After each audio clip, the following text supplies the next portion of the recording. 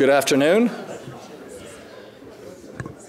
Good afternoon. I'm Nick Dirks, and as Chancellor of UC Berkeley, I'm very pleased to have the opportunity to welcome you all to the second of the 2017 Clark Kerr Lectures. As you know, this lecture series honors Clark Kerr, President of the University of California from 1958 to 1967, and long recognized as one of the great leaders of American higher education in the 20th century.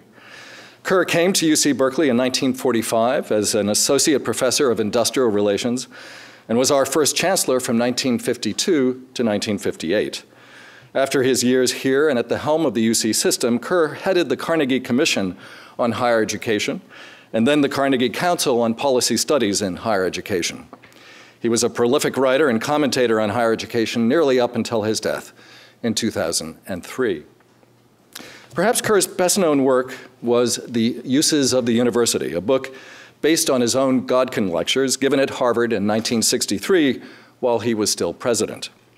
In that book, Kerr was prescient about many things, both in what he wrote in the lectures themselves and in the additional reflections he inserted in 5 different editions, the last of which he published in 2001. In the first edition, he noted that the age of giants, and he used that term to refer to the great college and university presidents of the period between 1870 and 1920, might have to return. He anticipated the need for significant change in the years after 1960, and he felt that new presidential giants were needed to give leadership to these changes. As he wrote, I quote, "Virtually all successful major reforms or revolutions in the I'm just quoting, I have to, virtually, I hasten to say this is a quote. Virtually all successful major reforms or revolutions in the academic world have come into being and probably will continue to come into being through leadership from the top or from the outside, through the instrumentality of an Eliot or a Napoleon." End of quote. Now, of course, he could have been, and I suspect he was, describing his own desired self-characterization, and there is no doubt that his work in crafting the master plan for higher education in California and in establishing the new experimental campuses in Santa Cruz and San Diego, among many other things, confers on him the metaphor of being a giant in higher education indeed. But despite his extraordinary adeptness in handling the first crises around student activism in the 1960s, even those were not easy days for giants, as Kerr himself discovered when he was unceremoniously fired by Ronald Reagan in January of 1967.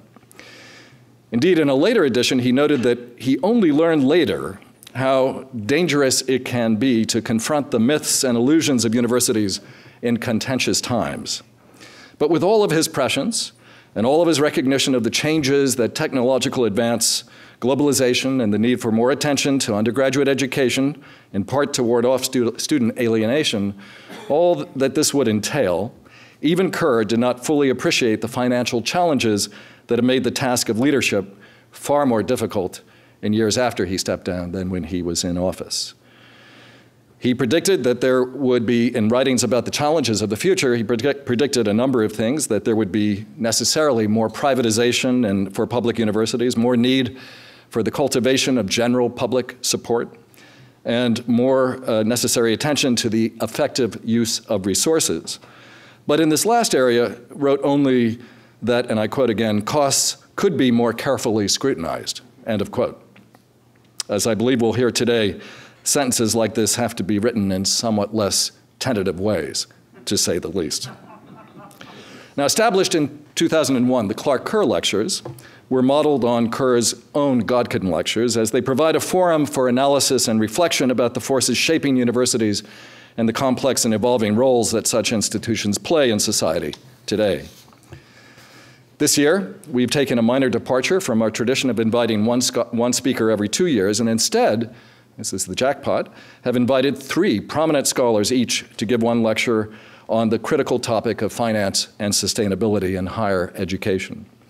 Last week, we heard from the Spencer Foundation's president, Michael McPherson, who in a talk about the future of college access outlined how society should tackle the dual goals of meeting the needs of the current college generation while also investing in systems that will provide a firmer grounding for equal college opportunity 20 or so years down the line. I hope you'll join us next Thursday when we hear from Coursera CEO and former president of Yale, Rick Levin, who will present his argument for why public universities deserve more support, as well as discuss cost controls and how colleges can expand their reach through online education. But today, I have the great pleasure of introducing Lawrence S. Bacow, president of Tufts University from September 2001 to July of 2011, and currently leader in residence at the Center for Public Leadership at Harvard's Kennedy School of Government. Now, during his 10 years as the president of Tufts, Larry advanced the university's role as a leader in teaching, research, and public service, building on Tufts' historic strengths to enhance the undergraduate experience, deepen graduate and professional education and research in critical fields, broadening international engagement, and fostering active citizenship among members of the university community, among many other things. He emphasized increased collaboration among Tufts' 8 schools and generated creativity and enthusiasm for interdisciplinary study. Nationally, he also became well known as an advocate for broader access to higher education and the importance of need-based financial aid. After stepping down as president of Tufts, Larry served for 3 years as president in residence in the higher education program at Harvard's Graduate School of Education before taking on his current role at Harvard's Kennedy School. He's also a senior advisor to Ithaca S&R and was one of the authors of its major 2012 study of barriers to the adoption of online learning systems in American higher education. He serves as a member of the Lincoln Project of the American Academy of Arts and Sciences and is a member of the Harvard Corporation. Prior to becoming president of Tufts, Larry served on the MIT faculty for 24 years, including the last 3 as chancellor. No higher title than that. A lawyer and economist by training, he received his bachelor's in economics from MIT, his JD from Harvard Law School, and his MPP and PhD from Harvard's Kennedy School of Government. The title of today's talk is The Political Economy of Cost Control on a University Campus. Please join me in welcoming Lawrence Bacow.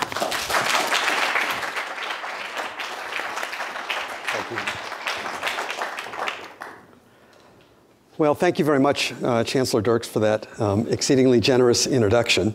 Let me first say how honored I am to be here today to give this lecture. While I never had the opportunity to meet Clark Kerr, I almost feel that I know him because, like most university presidents, I've found the opportunity to quote him extensively over the years.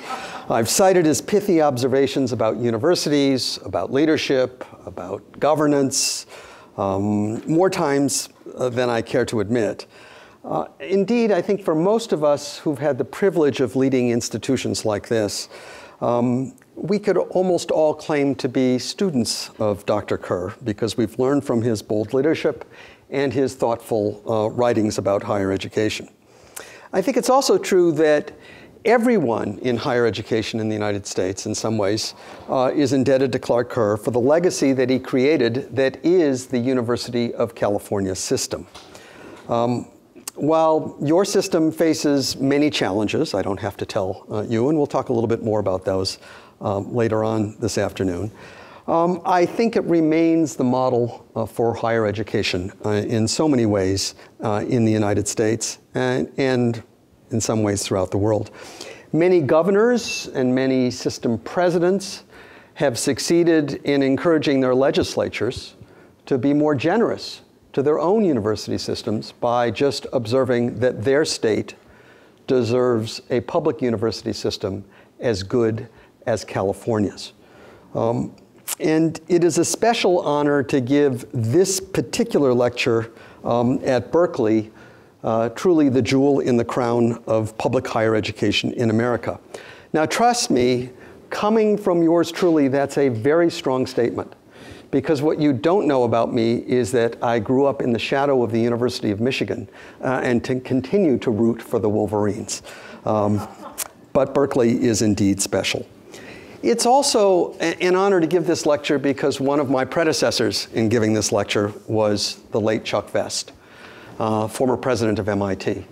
I owe much of my career to Chuck. He plucked me from being a relatively obscure faculty member and bestowed this magnificent title, Chancellor, upon me. And in the course of doing so, truly changed my life.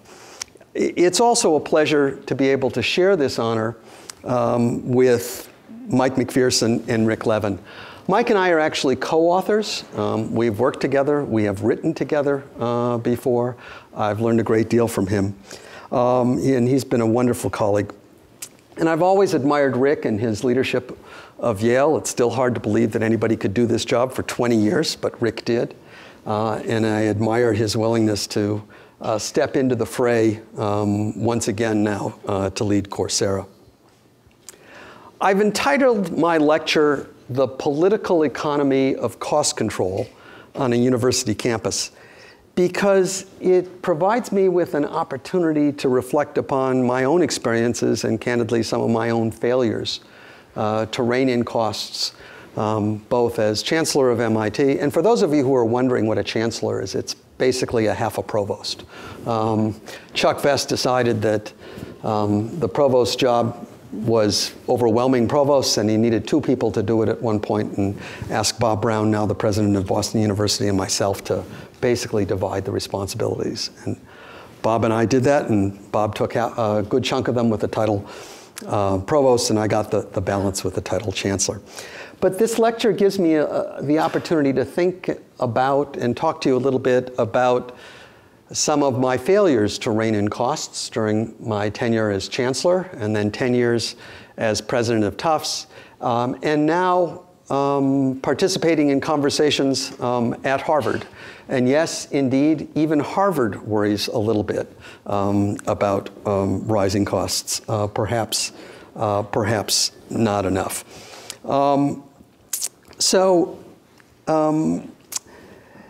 No doubt you will have observed that my own administrative experience is exclusively in private institutions. And while I believe there are many similarities in the challenges which are faced by both public and private institutions, there are also some important differences.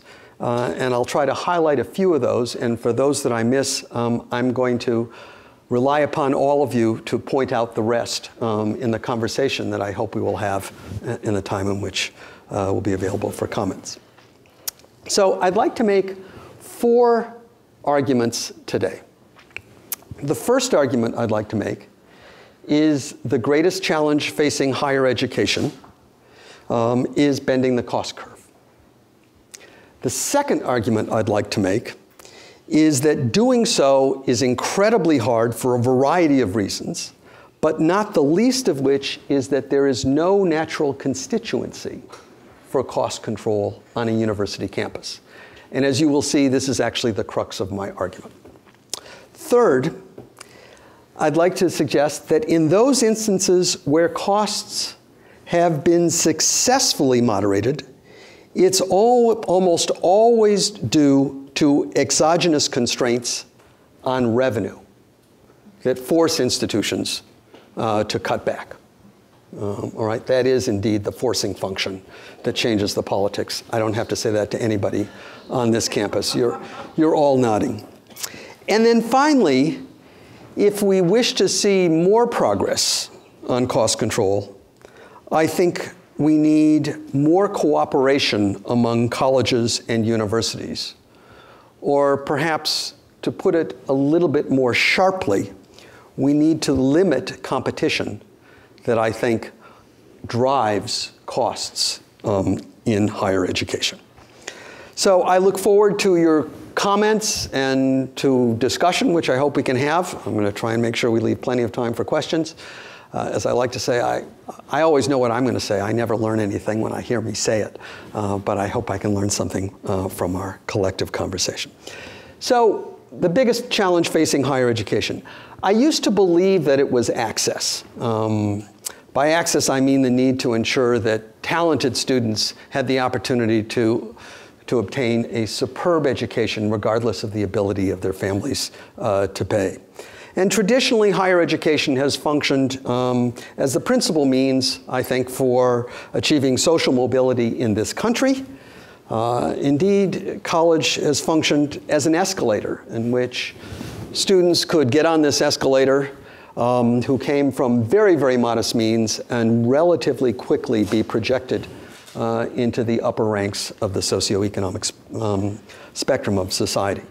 To put it another way, traditionally, higher education has enabled the American dream. And I think because of that, it has traditionally been able to command political support very easily in this country. Now, unfortunately, access remains a challenge.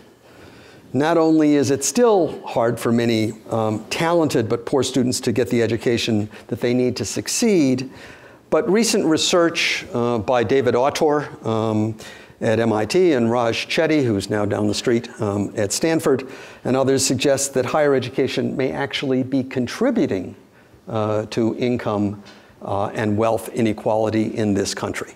And that in and of itself is something that should give all of us pause and should cause all of us who are in a position to influence the behavior of institutions like this to ask, what can we do to correct this? So if access remains problematic, why do I believe that bending the cost curve is the biggest challenge that we face? Because I think if we fail to cut the growth in college costs, we'll not only price many students and their families out of the market, but I think we also risk all of public support for higher education. And lacking that support, we will never make progress on access. We may also jeopardize the financial foundation on which our colleges and universities rest. So just a little data to underscore this argument. In 2001, the average tuition, fees, room, and board for an in-state student at a public four-year college or university represented 21% of median family income. Okay, 21% in 2001. By 2015, that number had climbed to 35%. Now, admittedly, these numbers focus on sticker price, but it is sticker price that indeed gets the attention of legislators, op-ed writers, and increasingly the electorate. It's also true that during the same period, we've seen a shift away from need-based aid to merit aid. Put another way, financial aid to the middle and upper middle classes is actually growing at a faster rate than financial aid for the poor, something which should also concern us greatly. Now, another point that does not need much emphasis is about the only thing where costs are rising faster than healthcare, or at least prices rising faster than healthcare, and I want to come back to that, is in higher education. Now, these trends cannot go on forever, and one of the things which we know about things which cannot go on forever is that eventually they come to an end. And when they do, it tends not to be very pretty.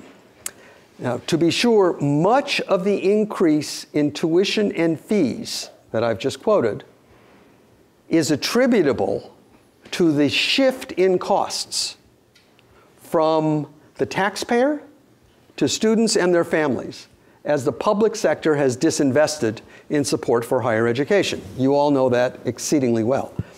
But that is exactly my point, and that we should be concerned about more shifts like this. And I believe that part of it is at least in response to not just tough economic times, but rather real skepticism about the ability of institutions like ours to actually manage the resources that are entrusted to us in a prudent way.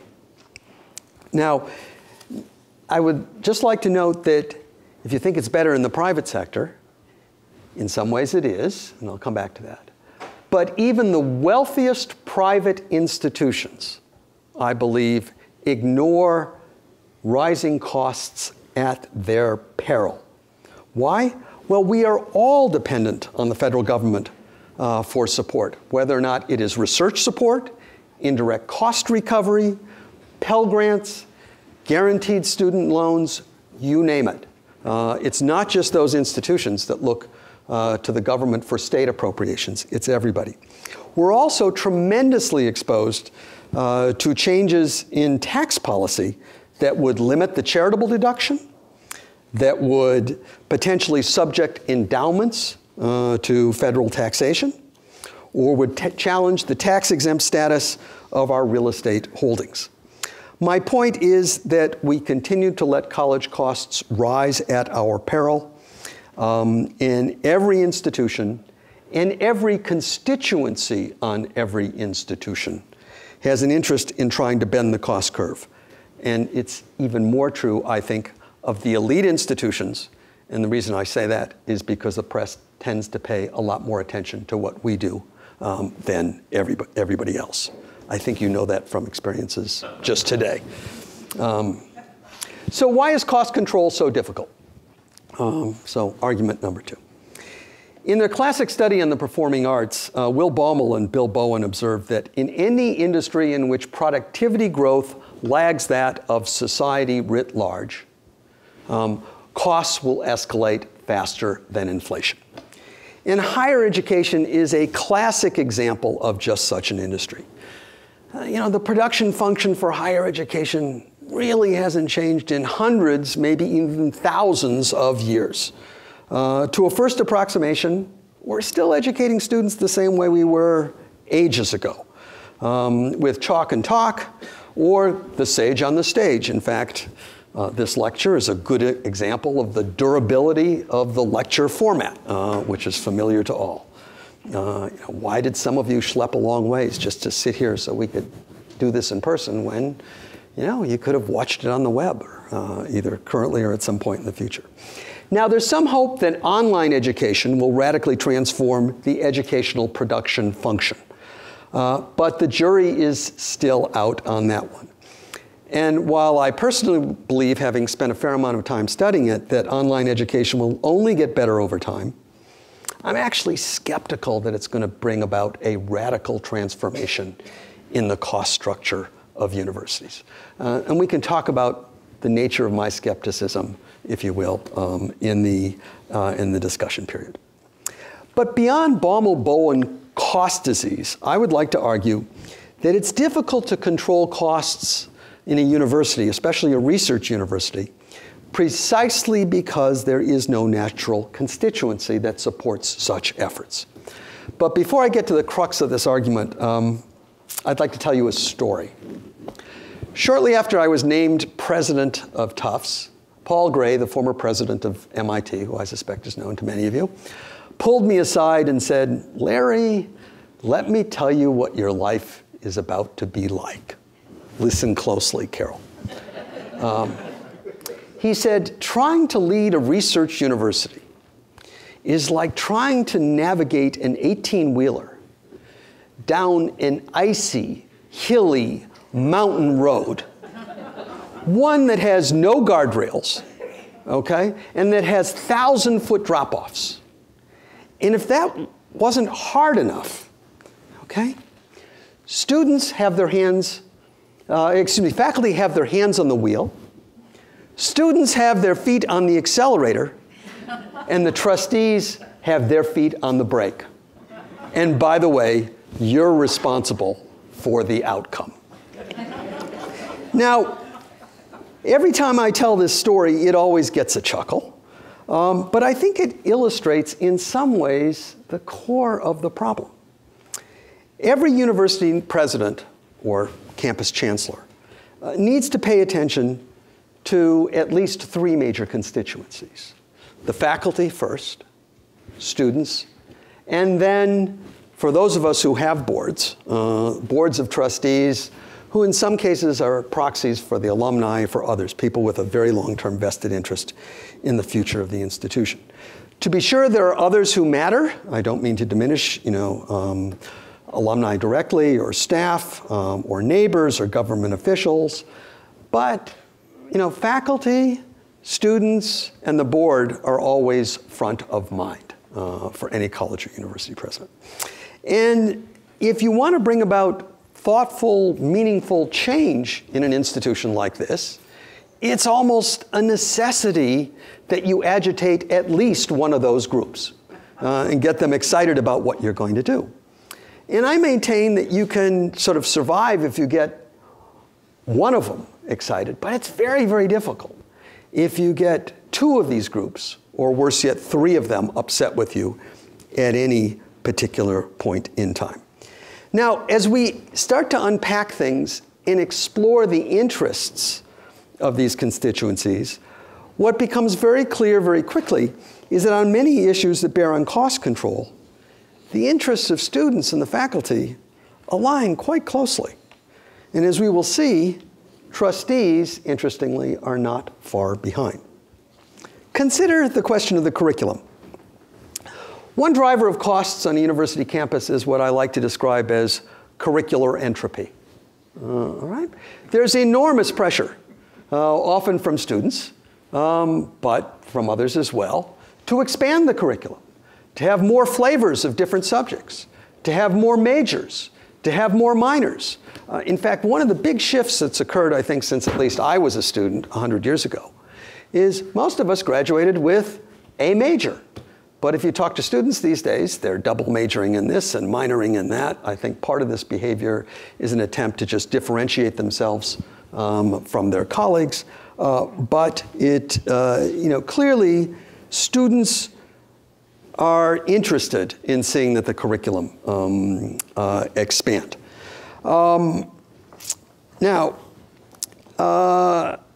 what's interesting about that is that curricular entropy, curricular expansion, places additional demands upon faculty. It places additional demands upon classroom space, on other teaching resources, TAs, to help with teaching. It places additional demands on student advising as the curriculum becomes more complicated. Navigating your way through it becomes harder.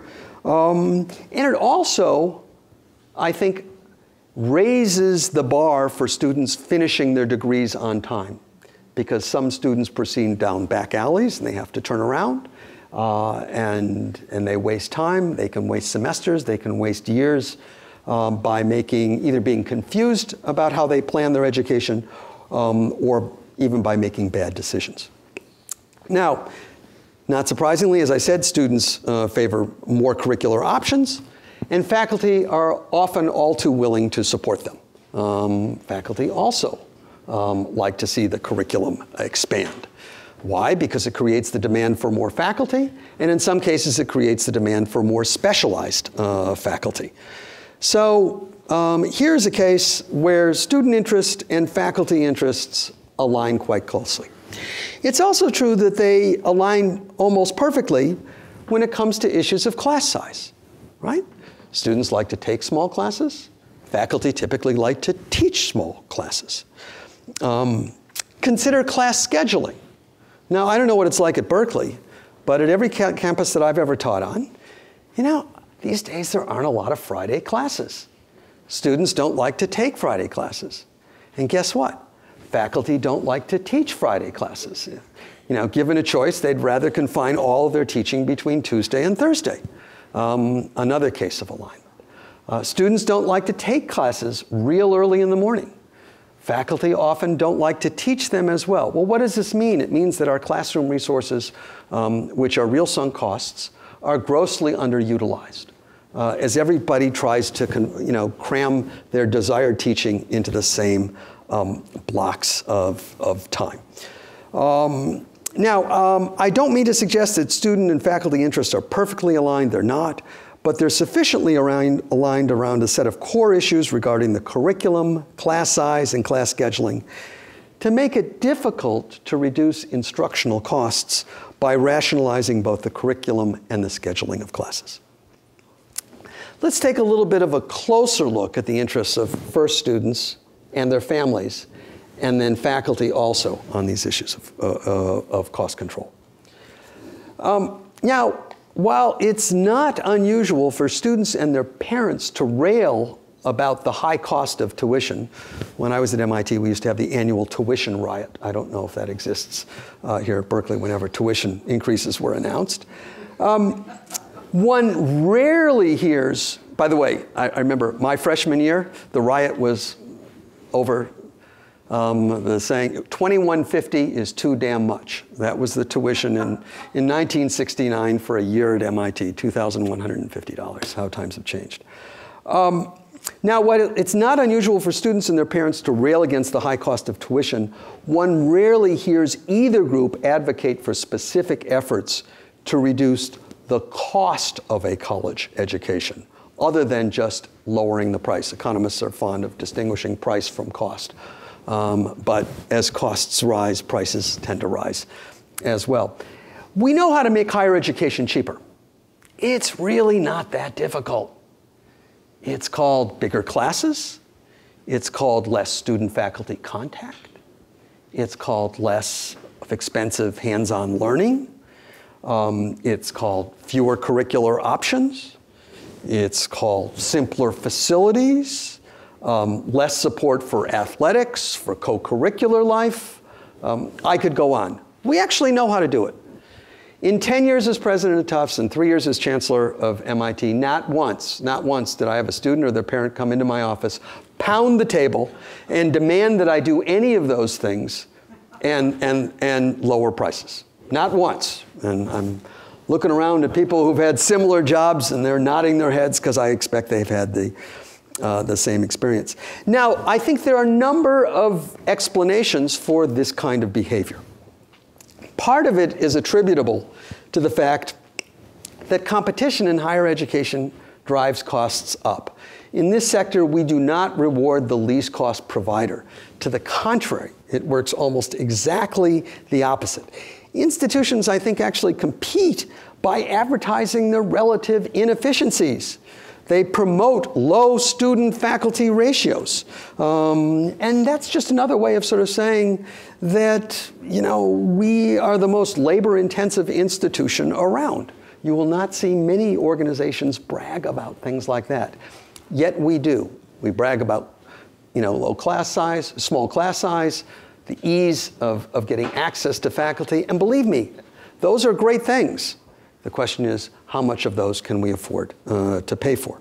But our institutions also advertise, first-rate facilities, the number of clubs and student organizations, the ease of starting them, the opportunities to participate in a wide variety of activities, all of which have costs associated with them. So it's also true that the way we price higher education tends to decouple the price from the cost of providing that education. Because of public subsidies, both direct subsidies in terms of state appropriations, but also implicit subsidies that come in terms of tax benefits, and because of endowment support and other philanthropic support, gifts for current use, even full-pay students pay only a fraction of the true cost of their education. Financial aid further insulates students from the linkage between price and cost. Now, please understand, I'm not arguing against financial aid. I'm not arguing against public support for higher education. To the contrary, we should have more of both. I just want to point out that if you fix the price that any student or their family will pay for their education, it is in their interest and the interest of their families to then advocate for the institution to spend as much as possible educating that student beyond the portion of that price that the student or their family will incur themselves. So it's why we always see the demand for more and more by students and their families. One way of thinking about this is, in some ways, higher education and the way we price it is a classic case of third-party payment, right? And in the same way as in healthcare, if you don't have copays, if you don't have coinsurance, if all you have is a deductible, once people have met their deductible, they have little incentive to constrain their demand for consumption of additional healthcare. And it sort of works in higher education as well. So, once people have paid what they're going to pay, they have no problems if you have 24 varsity sports advocating for 25. If you have 10 study abroad programs, we should have 11. And moreover, any effort to save money by economizing on the student experience will be experienced by the students, in fact, as a takeaway. I think it's also true that our egalitarian traditions and our commitment to egalitarianism sometimes frustrates efforts to introduce lower cost alternatives for some of our students. I was surprised when I came to Tufts to learn that Tufts prices its housing exactly the same for all students on campus, regardless of whether or not they live in a single in the newest and best dormitory on campus, or if they have a double or a triple in the oldest and worst maintained residence on campus. And I see some people shaking their heads, so this is a phenomenon that you may be familiar with. And the rationale for doing this is that if we were to ration housing by price, then the rich students would live in one place and the poor students would live someplace else. But another consequence of such a policy is that the inability to upcharge for newer housing makes it that much more difficult for the institution to find the resources to upgrade its housing stock, to properly maintain its housing stock, and actually to build new housing for its students. And because of this policy has produced underinvestment, at least on the Tufts campus, I can report to you that many students are forced to move off campus because we don't have enough housing to house all students on campus. In their junior or senior year, they have to go into the marketplace to find such housing. And guess what the marketplace does? It rations by price, and so rich students live one place and poor students live someplace else. So we wind up with exactly the same outcome. By contrast, MIT, where I came from, differentiates in price among its dormitories. There are low-cost alternatives, which are appreciated, in fact, by some students and their families who wish to economize on the full cost of an MIT education. Also, our commitment to educate talented students regardless of their ability to pay comes at a cost. And here I'm not talking about financial aid.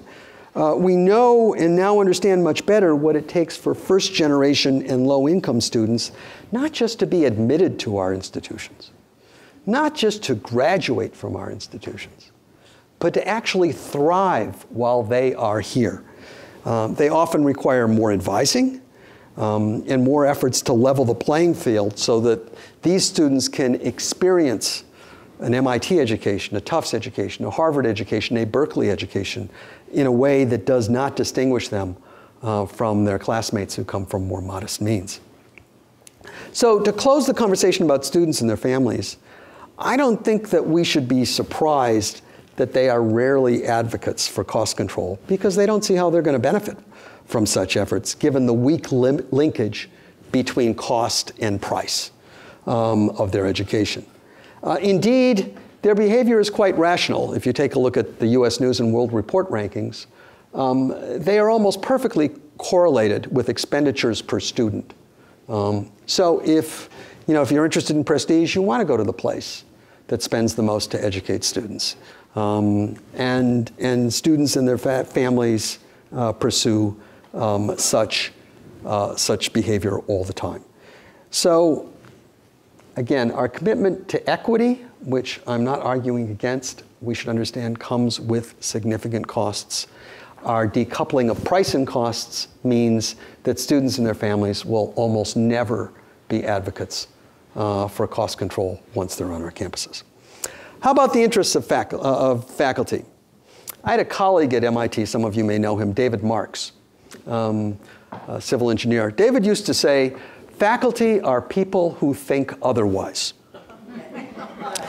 Now, while this comment also almost always gets a laugh, I think that there's more than a bit of truth to it. But I would like to argue that this inclination to think otherwise is actually what makes faculty great scholars. Okay?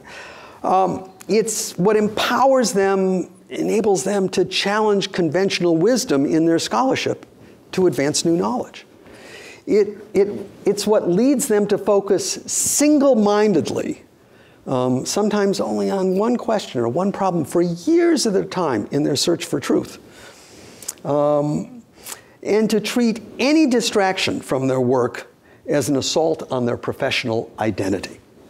And it is also what leads them, especially our colleagues in the humanities, to be professional skeptics and critics. Indeed, we educate our graduate students to do so, right? To be great critics, articulate critics, and to apply that skepticism and critical faculty to almost anything, including pronouncements by university presidents on the need for cost control and the effectiveness of the policies that we are, in fact, putting forward. Now, in pursuing their scholarship, what most faculty jealously guard is their control over the scholarly process. Most just want to be left alone to do their work, and to do it in an almost artisanal or craft-like way. And here's where I think efforts to achieve administrative efficiencies encounter most faculty resistance. Very few colleges and universities were actually designed with the goal of achieving administrative efficiency, right? It was not at the top of the list when the organizational structure emerged. Most places evolved over time, often opportunistically, sort of reflecting either intellectual opportunities that were presented by particular moments in time. We need to do work in a particular field because we have the capacity to do it now that we didn't before. Or in some cases because there were resource opportunities. There was money to do something. Sometimes we've even organized whole schools or departments or centers or laboratories around the entrepreneurial efforts of a small group of incredible faculty, or in some cases even just one faculty member. We certainly had plenty of centers at MIT where one faculty member had a great idea, could find the resources, and they were off and running. I suspect you have a few of those here too.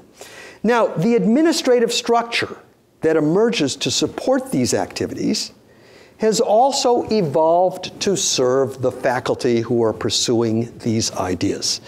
Indeed, I think the administrative structure has often been locally optimized to serve these faculty. Now, inevitably, this process produces redundancy, whether it's redundancy in libraries. Harvard recently went through a process of trying to rationalize it. We had something like how many, Susan? 60 or 70 libraries all over campus. It's true for IT systems. It's true for purchasing in some cases. It's true for HR. Just to name a few, to say nothing about the proliferation of all these different entities on claims for space and the organization of space on a campus. Now, the faculty understand these legacy systems. They like these legacy systems because they've been designed specifically to enable the faculty to do their work and to do it effectively. Moreover, these systems are managed by people who are known to the faculty personally. They know who's going to fix their computer when they're having a problem with it, right? They know if there's no chalk in the classroom, who to ask for to get them chalk. And the people who provide those services know the faculty as well. Now, in this context, efforts to achieve administrative efficiency almost inevitably come from some degree of centralization. And that centralization means that individual faculty lose a certain amount of control. So from the faculty's perspective, this means giving up something that's familiar for something that is not. It means dealing with new people. It means dealing with new processes. It means accepting on face value a claim from somebody like me that, in fact, we're going to provide better service to you at lower cost. If you want to see a skeptical response, say that to a faculty member. And moreover, they typically have to give up something first.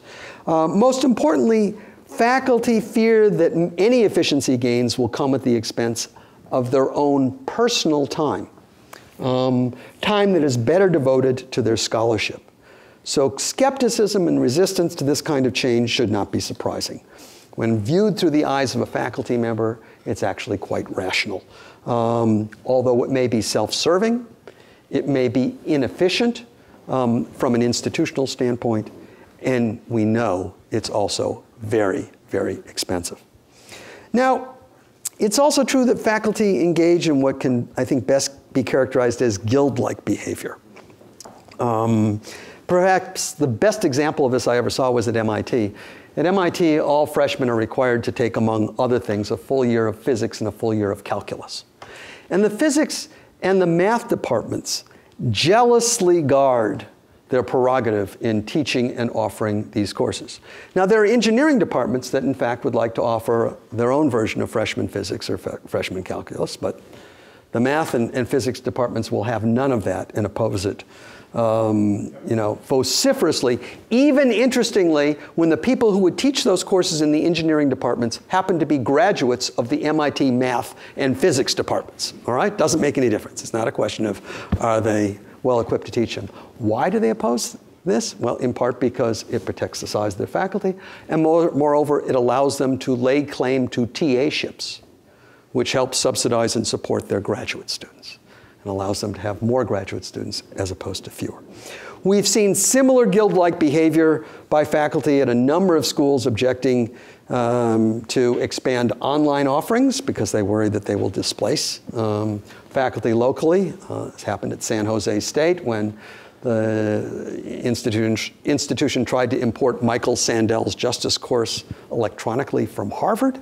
Nearly resulted in a revolution there. And at Harvard, interestingly, the Harvard faculty have at times questioned whether or not Harvard should be in the business of creating online content for use elsewhere. Why? Because it will diminish the employment opportunities for Harvard PhDs at other institutions. I think most of us who've been in administrative positions have also experienced resistance to attempts to reallocate faculty resources when faculty members retire to better reflect, what are the needs at the time. And I'm told of an Ivy League institution that shall remain nameless that has more than a dozen slots committed to German, with exactly 0 students majoring in German and ever dwindling enrollments. Things like that drive people like us crazy, especially in a time of diminished resources. I think there's another dimension to faculty behavior that also contributes to skepticism about centralized efforts to control costs.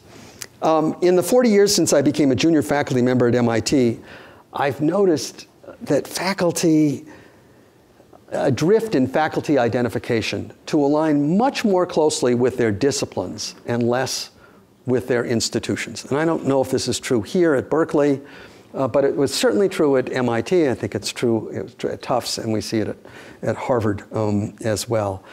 I think this disciplinary identification, we can talk about why it's happening, but also further contributes to a lack of support for institutional efforts to conserve resources.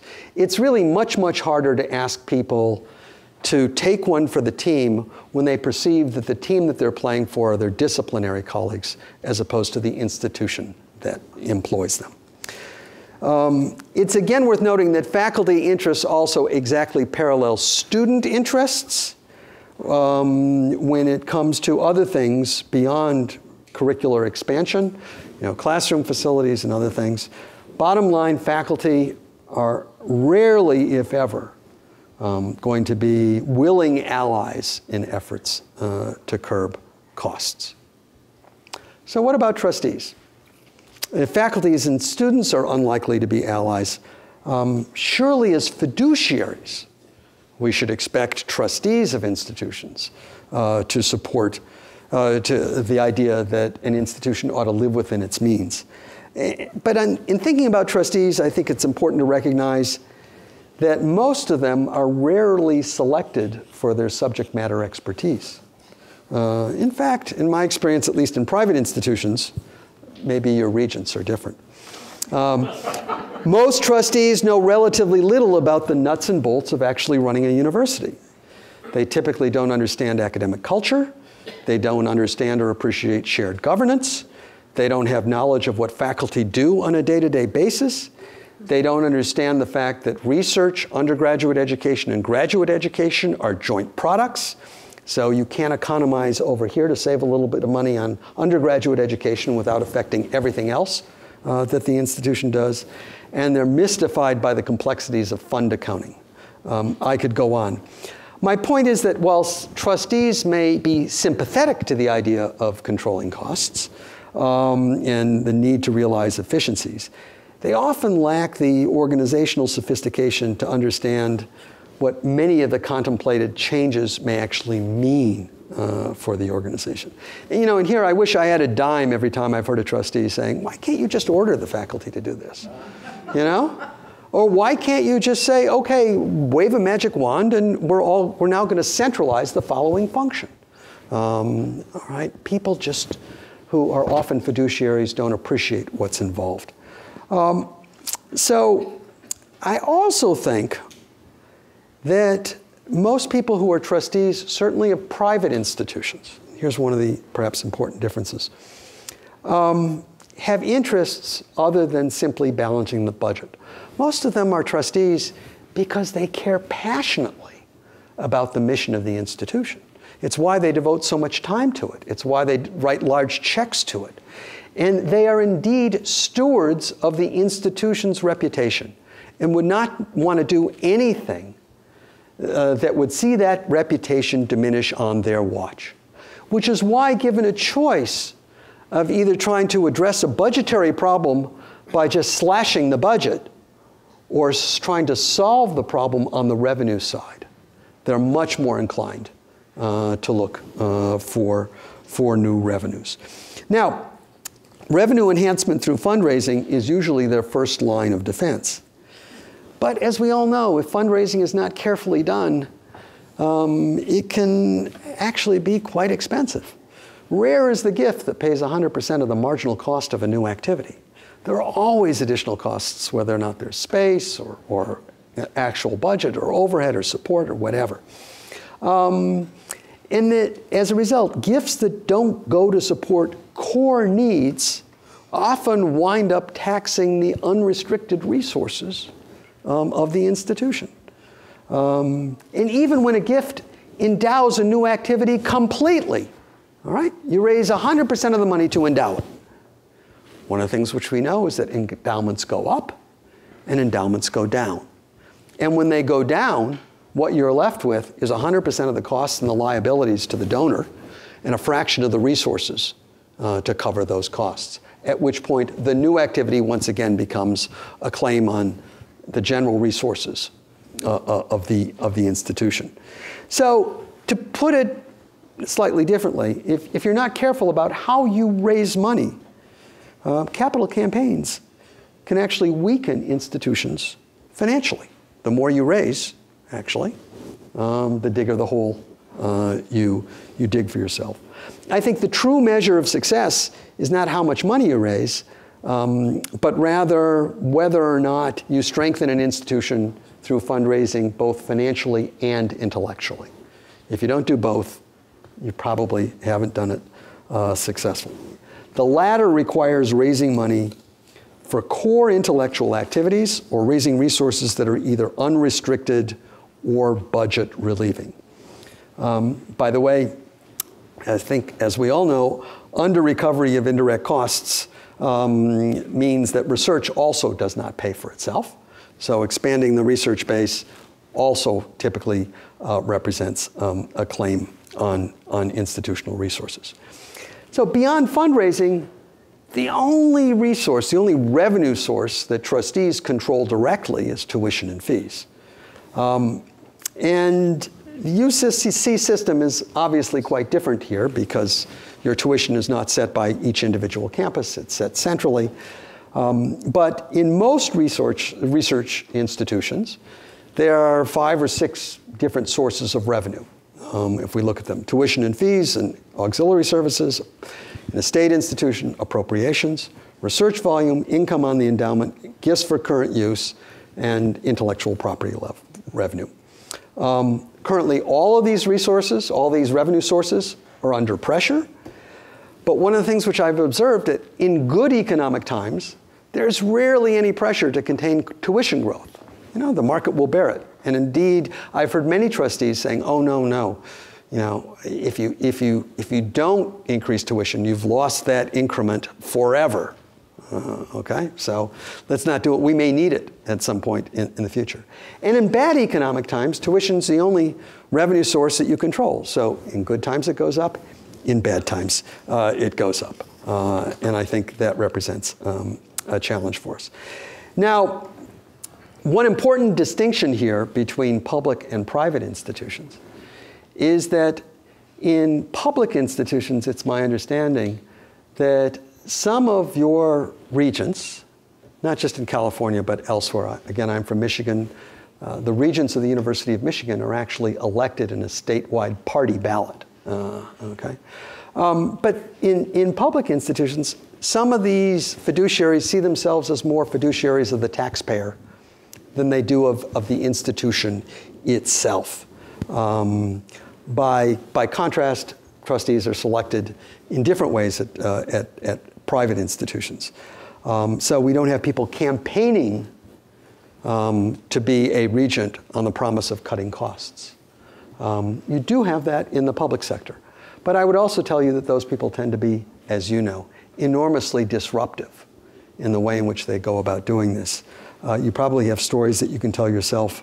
I've sort of followed things at the University of Texas, which has suffered mightily by just a few trustees who have their own agenda. So I've argued that neither faculty nor students nor sometimes trustees are sources of real support for cost control or have the institutional knowledge to support a thoughtful approach to cost control on a college campus. But it's also true that other sources are making claims upon us which increase our costs as well. The federal government is commonly imposing new requirements on us for reporting, whether or not it's research reporting, Title IX or others. Other institutions have tried to measure the impact of that, usually quite clumsily, but we know that those costs are real. Local governments are always asking us to do more, whether it's pay more in lieu of taxes, to do more to help educate students in the public schools. My point is that while colleges and universities are typically very good at doing more with more, increasingly we are asked to be doing more with less. So if students and faculty and trustees are not likely to be a major support of cost control, what actually explains the success of some institutions in reining in costs? As you heard, I was a member of the Lincoln Project, chaired by your former chancellor, Bob Bergeneau. Henry Brady also played a major role in that. And the Lincoln Project studied the future of public higher education. And it reported that education and related expenditures, that expenditures for education, grew only 1% annually on a per student basis at public research universities from 2000 to 2012. Only 1%, okay? Less than the rate of inflation for the unit cost per student of educating a student. Moreover, the Delta Cost Project of the American Institutes for Research found that in 2012, public research universities actually employed 30 fewer staff per 1,000 full-time equivalent students than in 2002. So, headcount reduced. By contrast, private research universities employed an additional 137 staff per 1,000 full-time equivalent students over the same period. So it is possible to contain costs, notwithstanding the alignment of the interests that I've just described. But I think if you want to understand why public institutions were successful over that period in controlling costs and privates were not, there's a ready answer. And it lies in an important observation made by a college president with the last name of Bowen. And it's not Bill Bowen, it's Howard Bowen. a distinguished scholar of higher education and the economics of higher education, the former president of Grinnell College, the University of Iowa, and the Claremont Graduate University. Howard formulated what became known as Bowen's law, or more precisely, Bowen's revenue theory of costs. He argued that the unit cost of education is determined by the amount of revenue currently available to the institution to educate students. In other words, institutions spend what they take in. And during the period that we looked at on the Lincoln Project, what happened to public research universities? They took in a lot less because, as a consequence of the Great Recession, there was this massive transfer or shifting of, from the taxpayer to students and their families, disinvestment in public education. And I suspect that your former chancellor would tell you that absent that loss in revenue, it would have been difficult to do the kinds of things that you had to do to control costs on this campus. So I think this theory does a very, very good job of explaining why costs were contained on public university campuses but not on privates. We all saw a loss in endowment income, but we did not see the same loss in state support. So I fear I've painted a rather bleak picture. While I do think cost control is hard, perhaps very hard, I actually don't think it's impossible. Moreover, I don't wish to be heard arguing for less public support for higher education as a way of containing costs. I think that there are ways of doing it. First, I think that technology does offer us some opportunities. I started by noting that the production function for education hadn't changed much in a long time. And I don't think that bricks and mortar institutions are going to go the way of the buggy whip. But that said, I think we can learn from what's going on with technology right now. MOOCs have actually developed some very successful tools for crowdsourcing of grading, of advising, on other things. Now, I subscribe to the theory that, faculty, we teach for free, they pay us to grade. I don't know of any faculty member that would object to the use of technology to reduce the burden on grading. And similarly, I don't know faculty who would go to the mat to ensure that they continued to devote substantial hours advising undergraduates on the optimal path through their education. If we can take what we are learning in some of these experiments and apply them in our institutions, I think there are some opportunities, in fact, to enhance productivity and reduce costs. At MIT, there's been some successful experiments with virtual laboratories in the core electrical engineering subject, which is reduce the need for expensive physical teaching labs, reduce the demand for TAs and technical instructors in those courses as well. I think there are opportunities to use technology to teach courses in ways differently than we've done in the past, and indeed to connect our alumni to our students in important ways. Harvard Law School, for example, is currently teaching copyright law using virtual TAs who are alumni of the Harvard Law School and who are practitioners, who are literally all over the country, but rather participate in the class through the use of technology. It allows them to access a teaching resource which they wouldn't have otherwise. People are interested in doing it and actually not get paid for it, which is interesting to me. But I think we need more experiments like that, not fewer. I don't want to oversell the prospect of technology, but there are costs associated with each of these strategies, but we have to be open to conversations about how we use these technologies in ways that enhance faculty productivity, that don't threaten faculty, and we have to be willing to have a conversation about how we share the fruits of the productivity gains between the faculty and the institution. All right, I think that's essential. Second, if competition drives up costs in higher education, as I think it does, perhaps the time has come to have a bit less of it. We need more cooperation among institutions in shared scientific facilities, in shared library resources, in purchasing, graduate student housing, in the provision of all sorts of back-of-the-house services that are not particularly strategic, but that can be provided more efficiently at scale. And here, I don't think this is likely to save institutions of the size of Berkeley anything. But for smaller institutions located in close proximity to others, I think there are real opportunities. The Lincoln Project, however, has persuasively argued, in my opinion, that we need more cooperation among institutions on the curriculum. We need not replicate every single degree program at every single campus. We need not replicate every major research facility at every single campus. There needs to be, this competition drives up costs for everyone.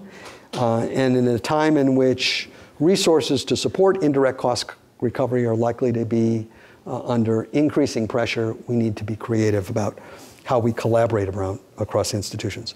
There are also lots of examples of curricular cooperation. In Western Massachusetts, your chancellor-designate knows well the cooperation that exists between Amherst, Williams, Smith, Mount Holyoke, and the University of Massachusetts. You know, Claremont colleges engage in that as well. We need to think more about things like that. And now I'm going to say something which is perhaps quite controversial.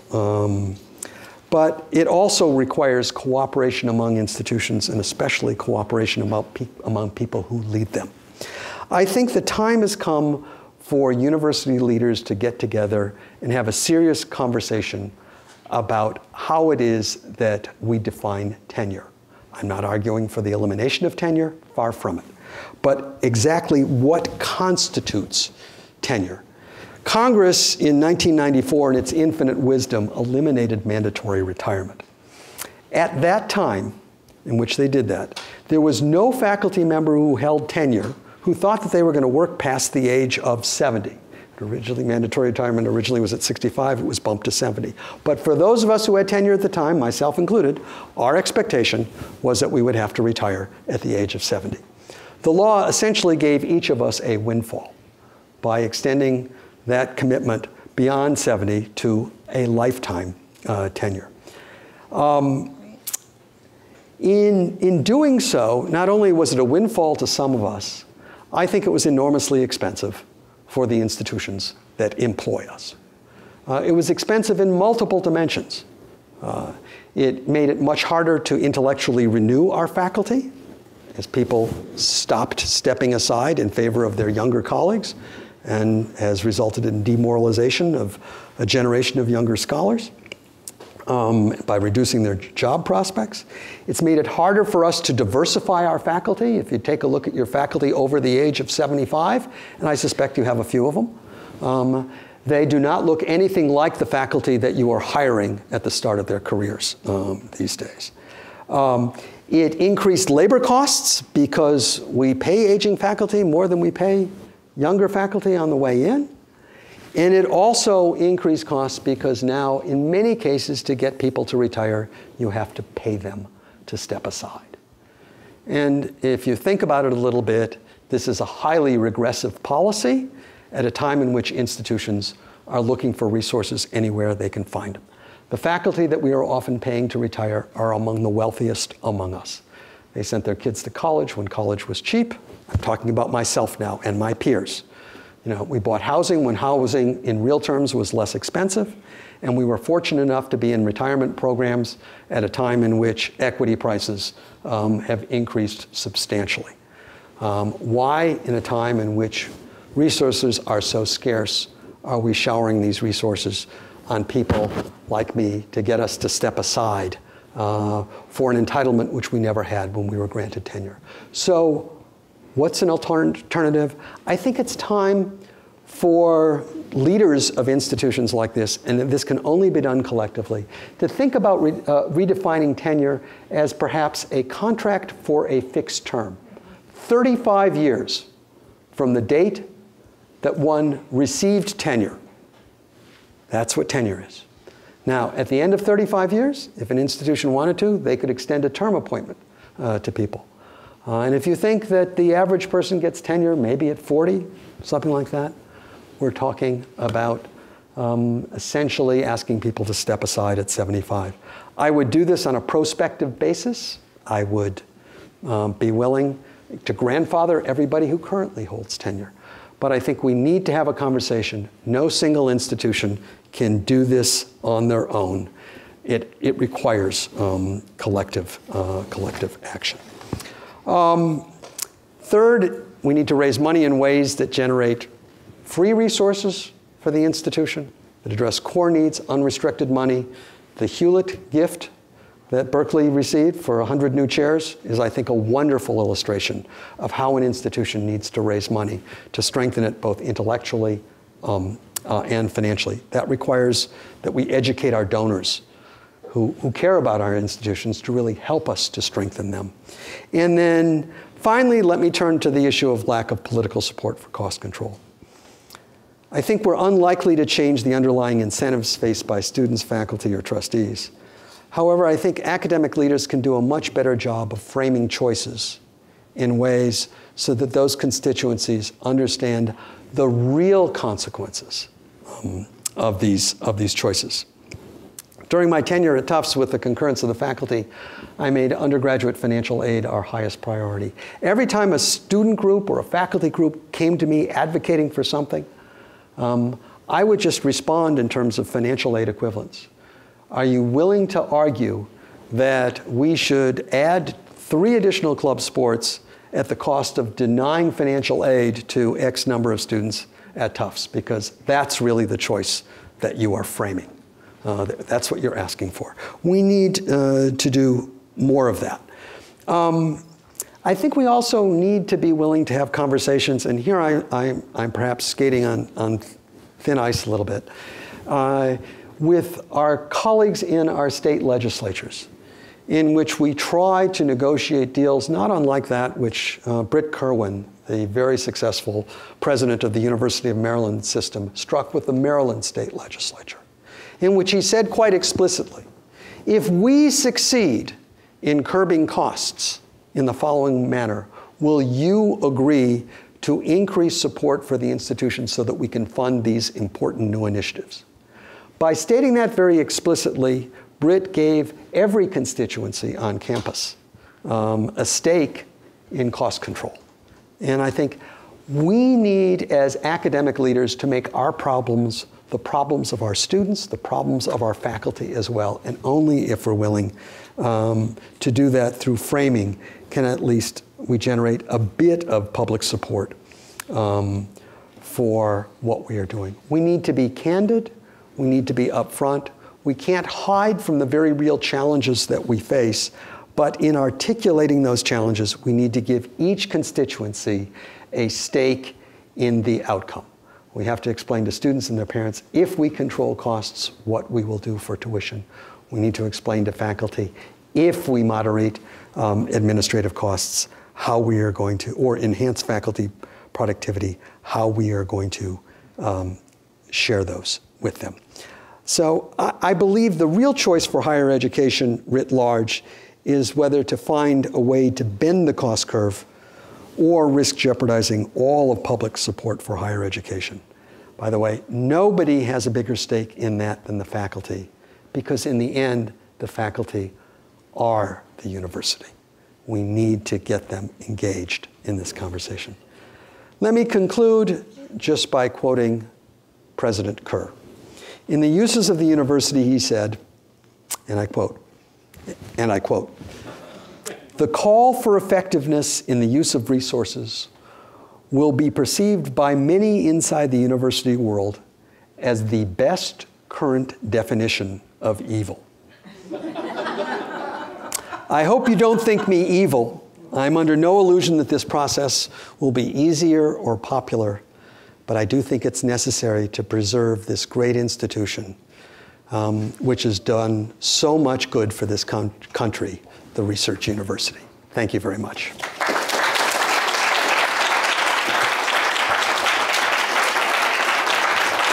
Thank you.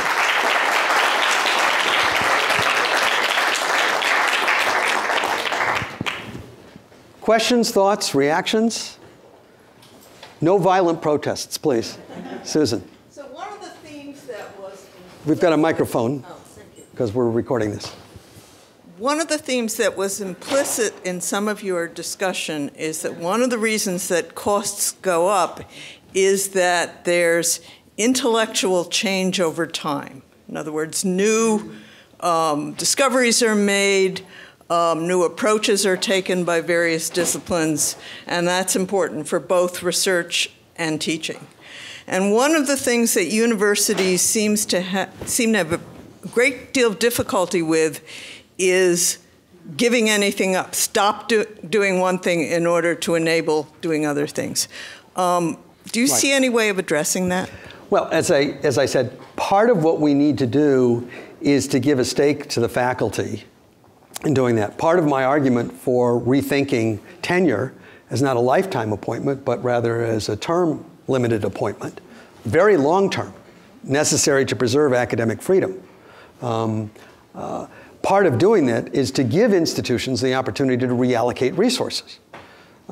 Look, none of our private sector institutions would be successful if every time there was a technological development, they were required to maintain the old technology at the same time that they invested in the new one.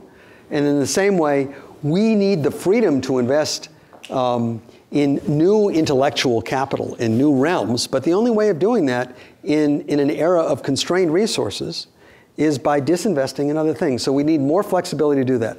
I also think there's some clever strategies that can be employed. When I came to Tufts, I was very pleased to discover that Tufts had created something called an experimental college. The experimental college existed to facilitate experimentation actually in the curriculum. And so things would occur in the experimental college. They'd be, you could try things out there, often using adjuncts, often using part-time people. And if they took root, then they might actually mature and wind up in the curriculum. But there was a rule: no course could be taught in the experimental college for longer than 3 years. It had to go away. So I think, we need to imagine things like that. We need to rethink how we allocate space in universities. In many cases, space is considered an entitlement by a faculty. I own my laboratory forever.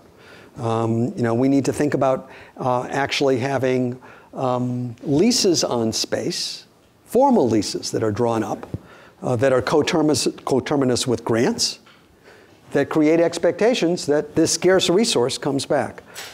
A subject for a completely different lecture. I think, in the end, space drives costs in universities. And if you build it, they will come. And one of the ways to constrain the growth of resources is by constraining space, by recycling it, by being clever about that. We have not developed those mechanisms for doing that, and I think we need to. Tom? By the way, I don't know everybody's name, but these are friends and colleagues. Do you think that your imaginative notion for tenure, which I would certainly support, would survive antitrust action as financial aid collaboratives did not? So this is the former dean of a law school. One of the things that I would note is that the current definition of tenure exists actually only by the AAUP, right? Which in many cases has been adopted. Calling for a conspiracy to... I'm not necessarily calling for a conspiracy. What I'm saying, I would actually welcome the opportunity to say, this is how we're going to define tenure, and as a new contract going forward. It might draw scrutiny. There's no question it might draw scrutiny. Maybe we need legislative action to permit us to do so. But I would tell you, I have yet to meet a college or university president, and used to be one, who thinks that elimination of mandatory retirement for tenured faculty members was a good idea. Let's take a poll of the current sitting or future chancellors and presidents in this room. Do any of you guys think elimination of mandatory retirement was a good idea? No. No, okay. So for tenured faculty, what prevents anybody from publicly saying that is the competitive marketplace for faculty, okay? It would require collective action. If it requires an antitrust exemption, then let's go to the federal government and say, you are pushing on us to use resources more efficiently. You are saying we are profligate. Here's where you can help us to conserve resources. And by the way, in doing that, it will also help us to intellectually renew our faculty. It will help us to diversify our faculty. It will lower our costs. It will allow us to reallocate resources so that they reflect the current intellectual challenges of today. And the only thing that's keeping us from doing this is the federal government saying that we can't get together and talk. I would like to see that argument being made, and I am making it. So, yep. Oh, there's a question back there with the microphone? Yeah, sorry, I got the mic. Yeah, I'm sorry, couldn't see you in the dark. There. Please go ahead. Yeah, I'm Charlie Eaton. I'm a postdoc at Stanford, PhD in sociology from here. I really loved your talk and your presentation, a lot of insightful stuff. And I really liked what you said about there's a collective action problem, and these are things that individual universities, it's really hard for them to do alone. Yep. I wondered if you have some good examples of successes of collective action among universities, because it seems like there are some structural obstacles to collective approaches to these kinds of cost control problems. Sure. So there are a number of examples I could offer. Certainly in the area of facilities, for example, Harvard, MIT, Northeastern, BU, and UMass all got together to collaborate on a high-performance supercomputer facility. Okay, so shared scientific facilities, and there are lots of examples about that. I mean, every school does not build its own accelerator, right, Bob? So we've got lots of examples there. Lots of examples now in terms of purchasing of institutions getting together and pooling their resources to do it. Again, I'm most familiar with what exists in my neck of the woods, the Boston Consortium now. Interestingly, it was only after the Great Recession in 2008 did the Boston area universities truly start collaborating on libraries and book exchanges among libraries. Harvard always stood apart, and they realized they needed to conserve resources after that as well. A very interesting experiment that's being done between Harvard and Yale right now, one of the most popular courses at Harvard is CS50, a computer science course that 600-700 Harvard students take every year. Yale didn't have the equivalent. So the question was, should they buy the course from Harvard or should they make it themselves? And they elected to buy it from Harvard. So CS50 is now being offered at Yale. The same lecturer from Harvard, David Mallon, is teaching the course digitally to Yale. It's being staffed locally. If institutions of the caliber of Harvard and Yale and Stanford and Berkeley lead by demonstrating their willingness to buy content from others and use it locally, I think it makes it that much easier for everybody else in higher education to do so. There are other examples, but I think we have a long way to go in order to make that. There's a lot more that can be done. I mean, Harvard and MIT, 2 miles apart, both in need of new performing arts facilities, all right? Both in desperate need of it, okay? Why couldn't they get together and build something in Central Square that they could both use, that the city would like? You know, we need more thinking like that, and that would be lower cost for everybody. So, yes. And then you're next, okay? Yeah, so we'll get of the three groups you mentioned, the students, faculty, and the board, do you think any is in fact aware of the costs? So, and do you think anything could be gained from enlightening them about the cost? I think this is a great question. You know, I'm an economist, and we are sometimes accused of knowing, you know, the price of everything and the value of nothing. Okay, and when we point out the costs of certain things as administrators, it's sometimes heard by others as saying, "Oh, but what you're really arguing against is innovations in teaching and learning, or better ways of doing research, or you're asking me to spend more of my precious faculty time away from my scholarship because now I have to walk way over there to get something done." What we don't do a good enough job, I think, is explaining to our faculty what the cost is of not addressing these issues. All right? Not just that it's inefficient, okay, and we could generate resources which could be invested in new intellectual initiatives. But I don't think we do a good enough job of explaining that if we fail to do so, the entire financial foundation on which our institutions are based is at risk. Look what's happened in the last several weeks. Okay, the Secretary of HHS has sort of said, by the way, I don't think we need to pay for indirect costs anymore. That would be devastating for institutions like this. And not just for faculty, in the sciences. One of the things that's interesting about colleges and universities is that fixed costs are truly fixed. All these indirect costs don't go away. They will have to be supported in some other way, and I guarantee you everybody in this institution and institutions like this will feel it. People need to understand that. Mitch McConnell just this past week announced that any review of the federal tax system will include a review of endowments. Now, he didn't say they were going to tax endowments, but it was a shot across the bow, right? And people sort of say, oh, well, we're just going to, levy a small tax on endowments, a 1% tax on endowment, cuts 20% of your distribution that's available to go to the faculty. It's enormous. Sort of simply saying, oh, we want you to spend more of your endowment in support of students. Actually, first of all, it's illegal in many cases, given the way you've raised your money, the way that certain endowments are restricted. But beyond that, it's also true that requiring institutions to spend more of their endowment on educating students actually makes the problem worse, not better. I think we need to do a better job of educating our faculty about what our faculty have at stake in these choices, in the way these choices are being made in Washington, about the way these choices are being made in Sacramento, and in the choices and decisions that we make locally on our campuses. Now that you mentioned the issue of endowment, I'm changing my question, the question I had. That's all, you're allowed.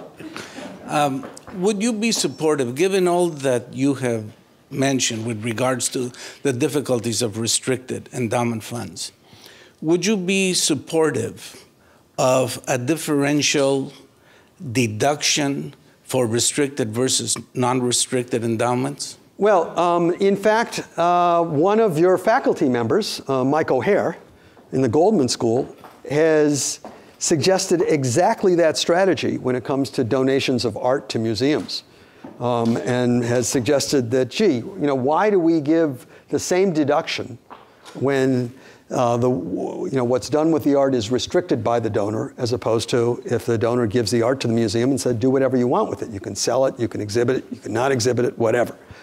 So, what most people don't understand is that philanthropy,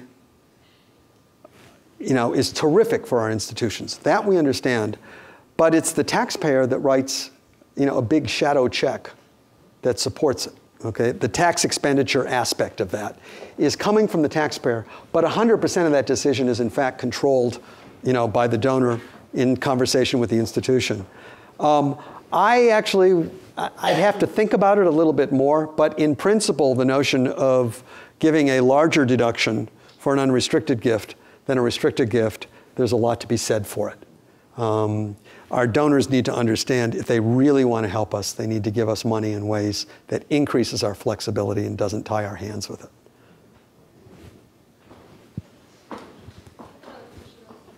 One question over here, and then do we have time for just one more? Okay, Nick, yeah. Hi, thank you for your talk. You're welcome. This gentleman who I just met named Hal has a question. He would like to know your opinion about how competent do you think the regents of the University of Michigan are? Oh, Hal, that's a very good question.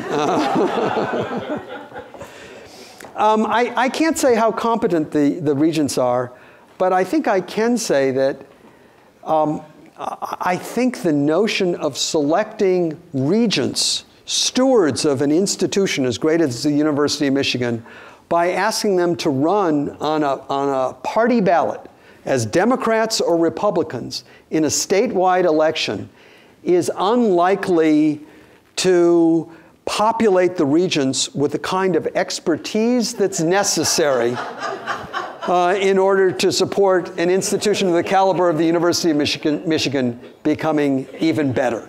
So, look forward to continuing the conversation at the reception afterwards. Thank you for your questions. Thank you.